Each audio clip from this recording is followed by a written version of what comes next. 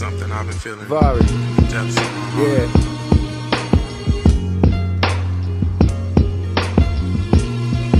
Yeah.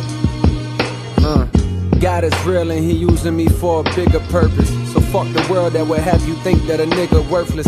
Sometimes I think that these verses can help a person way more than the ones they reading in churches on days of worship. No disrespect to the Lord and Savior, that ain't just ego. I just observed that them words no longer relate to people. Cause modern times be flooded with dollar signs and social media stunting. My niggas just wanna shine. They frame of mind so far removed from the days and times of Nazareth. Life these days is a labyrinth, and the maze so elaborate we barely get through half of it before it's too late. My niggas is felons from selling weight in more than 2 states. 2 in his waist before he could even shoot straight. Quick to draw on you like Aaron McCrew, the nigga who fake. All of that to say maybe the hood need a new faith. A new story about a boy from not too far where you stay.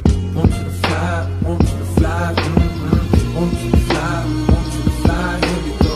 Want you to fly, want you to fly, want you to fly, want you to fly, here we go. His mama was a virgin named Yolanda, and she raised him on her own. After she was disowned, her mama called her a liar, said get the fuck out my home since you wanna be grown. So there she was now, 17 and alone. But this little boy that grew in her stomach made her feel strong. The angels paid her a visit one night and let it be known this was God's child. Woman, behold a miracle. She shed tears cause she never believed in the spiritual, but her heart was pure and she was good. For 18 years she raised him on Section 8 in the cold embrace of the hood. Did the best that she could. The boy was named Javari, walked with the spirit of his father emanating from body.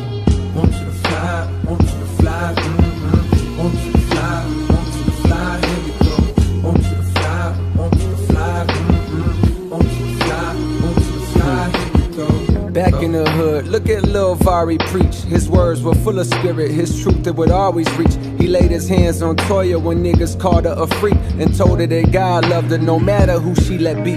But being promiscuous is a sign that there's something deep that troubles her soul. The day she lets it go, she'll find peace. She broke down admitting her stepfather had touched her for years. She kept it secret for fear of her mother's grief. Now the bitterness she feels for that nigga is at a peak, and a lack of self-esteem is the reason that she would sleep with anybody and not think twice. Javari spoke calmly, instructing her to forgive her stepfather. Though he was wrong, he was sick, afflicted by evil, but the power to switch how you feel about people who hurt you is truly a gift. The thing that can make you rich or keep you down in the ditch. If you refuse to let go of the ground, then how can you lift into the sky where you belong with the Most High? Now wipe those tears from your eyes. My father wants you to fly. Want you to fly, want you to fly, want you to fly, want you to fly, here we go.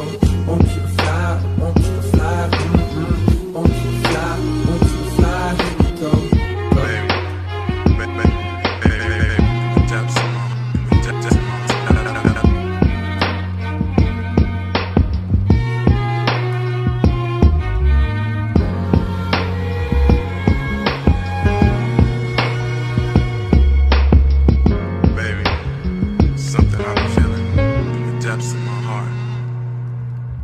Back in the hood, Javari built up a following. Niggas put down they pistols eventually and stopped swallowing Molly pills. Instead, now they bodies filled with spirit. 12 little homies soaking up every word that they hearing. The neighborhood done changed in attitude and appearance.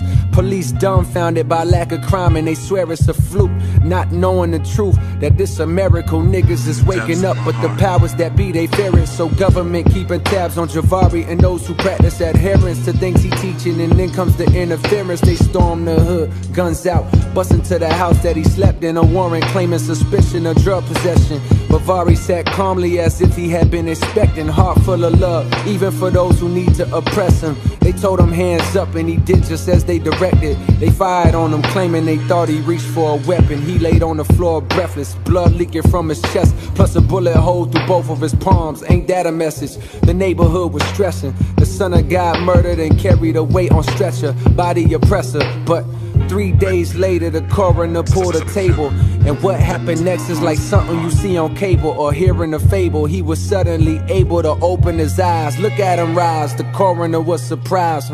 Without a word, Javari walked out, went straight to the hood. The people couldn't believe it, they froze right where they stood as he walked by, shining like a million diamond chains, God flowing from every inch of his frame. He said, hear me out, my niggas, let me be your proof, my father is real. And through love, homie, peace can be found in the veil. I died for you so that one day you would be able to see you a child of God just like me.